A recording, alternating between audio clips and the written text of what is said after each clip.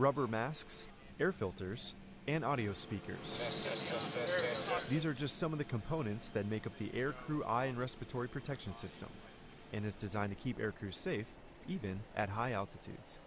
So the equipment is very complex. I would say that's probably going to be one of the weaknesses of this exercise, the amount of equipment and connecting it all and putting it all on. Connecting all these parts and making sure it is operational can be a grueling process. All right, boys. See you in an hour. And if you were to ask any aircrew member, we'd say it's pain to have to wear this stuff. I mean, this is for that really bad day when chemical weapons are involved, dirty bombs, something like that. And you hope if you have to wear it, it's only for a short period of time. But we all understand the value of it.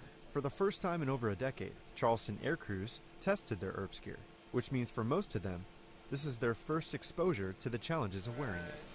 Can we pull up on it and fix it? But when you have to wear a piece of equipment that limits your basic human abilities, whether that be to move, to breathe, to communicate, that really dials your situational awareness back. Knowing how ERPS gear changes in-flight operations, from adjusting flight calculations to dropping cargo, helps identify what information needs to be relayed to other crews for next time. Find those weaknesses and fix them. So when we do get called up, we don't have to go through this, and we know exactly, hey, I struggled with this, this was difficult, communication, drinking water, I got hot, I got tired, I had to go to the bathroom, whatever it is, and this is how I fixed it. And so crews can be prepared to successfully execute the mission. Executing the mission while being able to enter hazardous zones effectively. Reporting from Joint Base Charleston, South Carolina, I'm Staff Sergeant Brian Gratz.